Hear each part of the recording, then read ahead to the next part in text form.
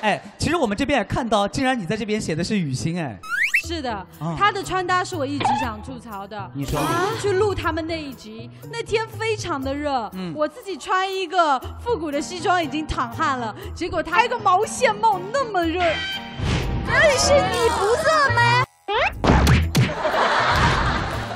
那是怎么想的呢？就是。我觉得跳舞很多时候就是会混搭嘛，然后我自己比较喜欢偏那样的感觉。撞色。对，撞色啊，然后。这不是撞色啊，这是撞季节啊，这是反季穿啊。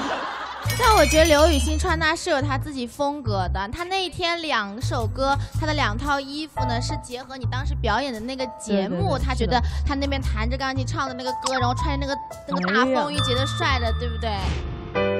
从不退缩，从不困惑，从梦开始。然后后来下一首是那个 popping 舞，然后它又稍休闲一点的那种感觉。